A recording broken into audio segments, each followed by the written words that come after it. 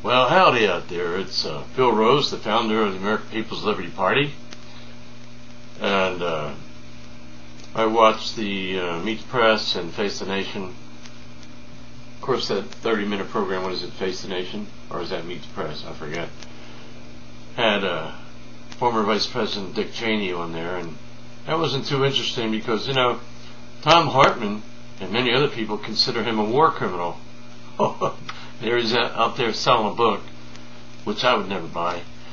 But anyway, what I wanted to say was that, one of those two programs is all about jobs in the economy.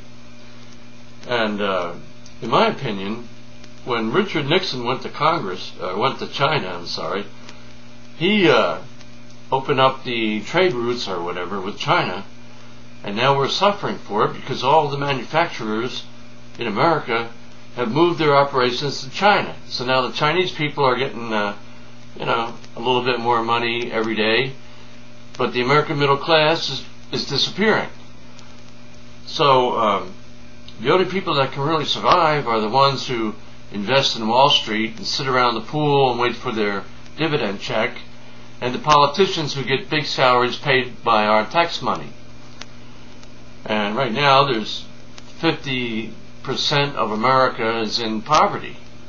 50%, I think it was 48%. So I have one big giant solution to help our Treasury, increase its revenue. And that would be to put, for every item that's sold that comes from China, you put a $2 tax on it at the checkout stand. So you have all these dealers and stores and whatever, like Walmart. Anything that comes from China, they have to put into their computer. When it's scanned, there has to be a $2 tax. And you'll see right away the people will stop buying those things from China. And these expatriates or whatever they are, turncoats or traders to American people who took their factories to China, will suddenly go, hey, wait a minute, nobody's buying our stuff because there's this $2 tax on every item. Bingo! They'll bring their factories back. And I think there was some kind of a rhetoric the president was saying, well, let's give them a tax break to bring their factories back.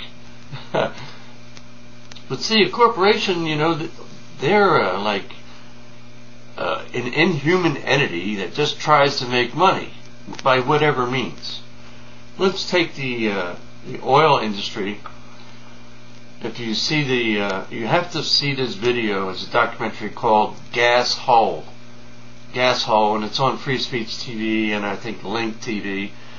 And if you tune into one of those, if you can find it and watch it, or maybe you can get it on the web or something, you'll find out that the oil company was just one company in the beginning. And the government broke them up, just like they broke up the AT&T phone company. But what happened was that even though they broke them up into different names, like Sunoco and Mobil and Shell, and they were all once part of the Standard Oil Company in America. It was a monopoly.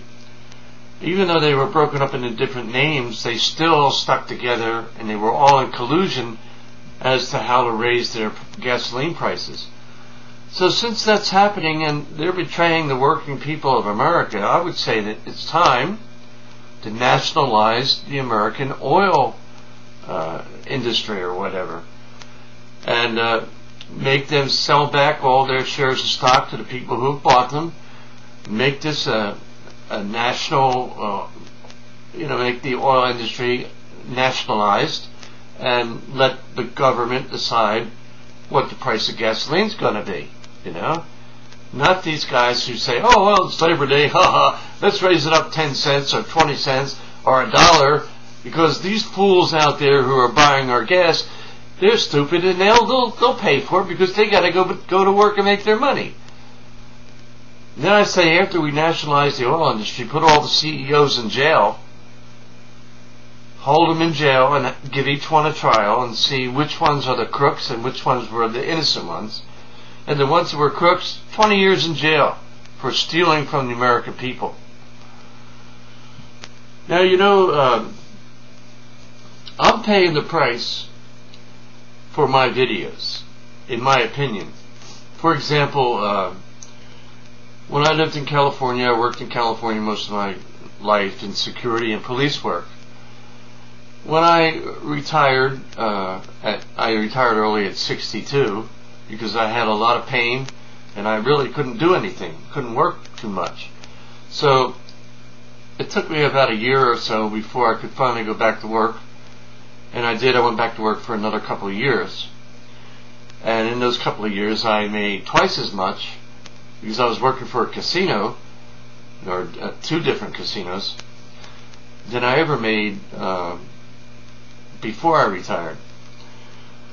Okay, so when you turn 65, they give you, if your Social Security check isn't up to the poverty level, and from what I understand now, I heard on TV, the national poverty level is $1,100 a month. Okay, so California said, well, you only get X number of dollars. We're going to bring you up to the poverty level with SSI. You can't get a disability because you're over 65. See, when you're over 65, they won't let you sign up for disability, which would be like a check for around $1,200 a month. They got some really weird laws. Like, you ever watch Star Trek? And did you ever hear of PHILBIN, where the Captain Kirk has been held prisoner by a couple of extraterrestrial guards, and him and Spock are sitting there? They said, well, let's play some PHILBIN. And in PHILBIN, you know, like a three of clubs is wild, but only if the moon is full on a Thursday. You know, things like that. Social Security has rules like that, like PHILBIN. So I get this letter recently in the mail, and it says, well, you moved to another state, and this other state doesn't pay for Medicare Part B. And so you have to pay us back for the last whatever, unless you take care of this and sign a paper and come in and blah, blah, blah, blah. I said, what? I never asked for Part B anyway. All I wanted was Part A, which was free. That's what I signed up for at age 65 when the papers came to me in the mail, and I sent them back in the mail. Then when I went to Social Security about 65 and a half, and I said, look, I can't work anymore. My spine and my shoulder, I just can't lift anything. I can't do anything. I can hardly walk. I started walking and I started throwing up, you know. Nevertheless, I guess from that encounter, when they gave me the SSI to bring me up to the poverty level, they also included Part B, because it came in the mail. I said, oh, now I got Part B. How did I get that? So now this state says, well, you can't have Part B. We don't pay for Part B. If you want Part B, you got to go to welfare. Now wait a minute. Social Security was set up so that American seniors would have dignity. They wouldn't have to go to welfare. But this state is a cheapskate SOB. Maybe some of you might know what state I'm in, but I'm not going to say it in this video. Anyway, SSI should be uniform all across the country, and so should, you know, if they give you SSI and you're injured or sick or whatever, and they want to give you Part B, it should be in every state, not just California, you know. In other words, California should lead the way because they were very fair, you know, and generous, and did what they should do. Whereas the other states are cheapskate, Flintskins, Scrooge McDucks. So I'm paying the price. I had to go all the way. It was like 15 miles driving to the Social Security office in heat that was unbearable. In my car, the air conditioner don't work. It worked for a few days and then it stopped working. So I get there and I have to walk like a whole block to get to the damn door. By the time I got in the office, I started feeling nauseous. Had to go into the restroom and dry heaved. And I'm saying, damn, what's wrong, you know? And I could feel my lungs were hurting from dry heaving, you know. So I recovered after about 10 minutes, and then I went to the window and, oh, you're in the wrong office, you got to go next door. After waiting in line with a number, you know. So I go next door, and I'm finally called to the window, and I'm asking this guy, seemed like he was from Iran or someplace. He had an accent, and he didn't look, you know, like an American to me. and he couldn't answer none of my questions. So he's going running back to the supervisor for every question I ask him. Finally, the supervisor comes to the window, and he can't answer my questions.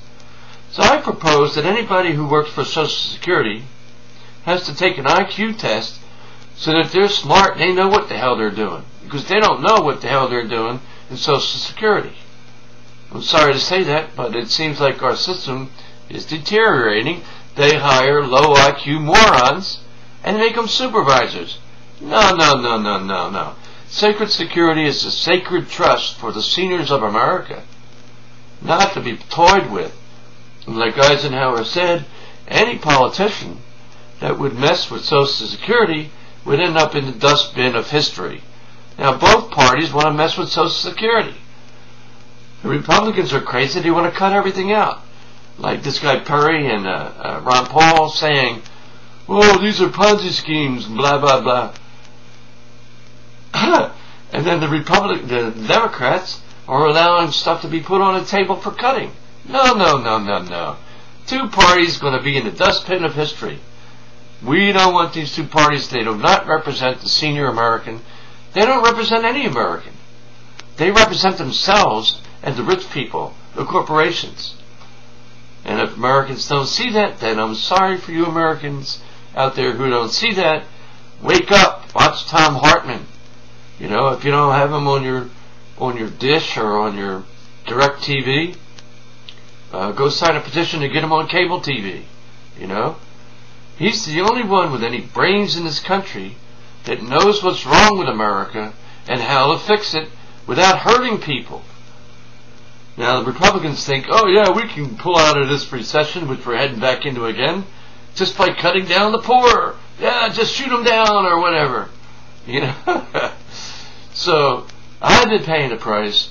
They cut my SSI in half, and if the poverty level is $1,100 and they want me to live on $700, they're my enemy. They're the enemy of the people, the enemy of the senior.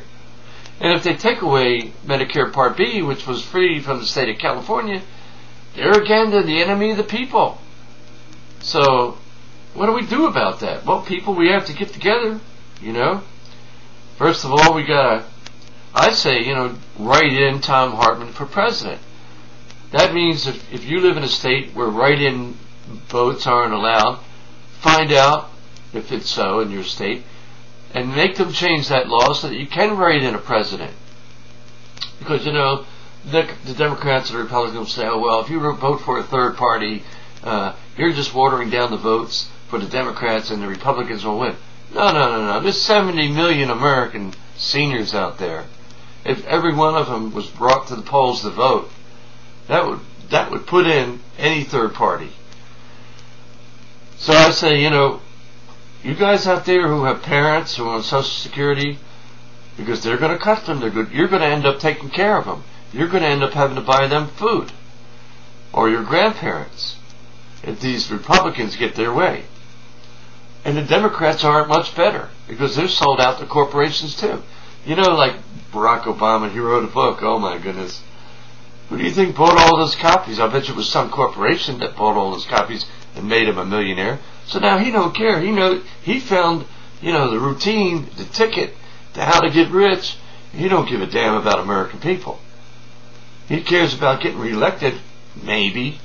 But personally, if I was him, I wouldn't want to be reelected because it's a terrible record. God, you know. The American people have to get together.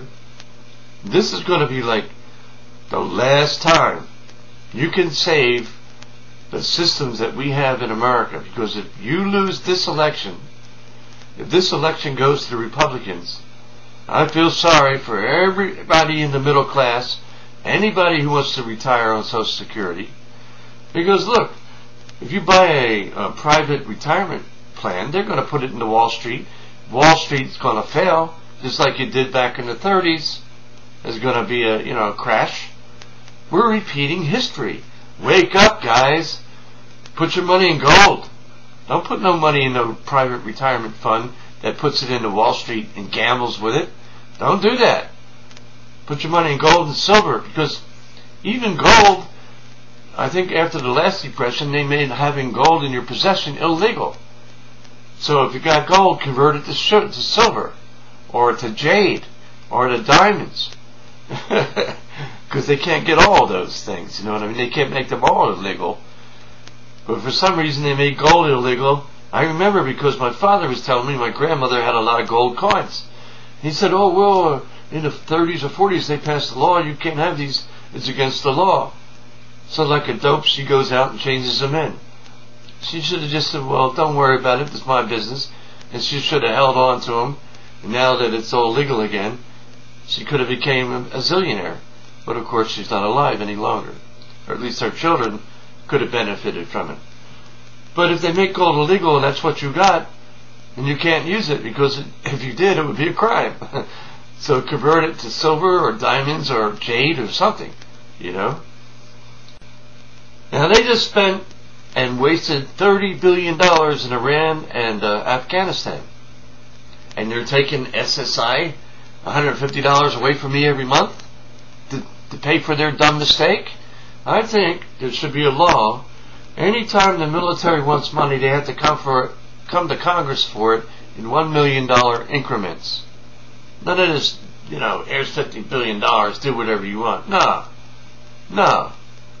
These congressmen today, they do that because they're going to get kickbacks, so they can campaign, and they don't have to call up people and say, hey, please send me $20 so I can get reelected. They get this money from corporations and maybe from the Pentagon, I don't know. Our whole system is gone corrupt. So, you know, I've learned this from Tom Hartman and from other commentators on the radio and on TV. So I'm just passing along the word that if you want to correct our country, we got to have Tom Hartman for president. That's all there is to it. And then there's Bernie Sanders and what is it, Dennis Kucinich? They seem to be about the only people in America who knows what's really going on and how to fix things. So these Republicans who come on TV and they start talking, they look mealy-mouthed. They have a dead fisheye look in their eye. It's like they know they're doing rotten, dirty things to the American people, but the American people are too asleep to figure it out. So wake up, people. Get rid of all the politicians in Congress and vote in regular working people to take their place. And the last chance you have will be in November of 2012.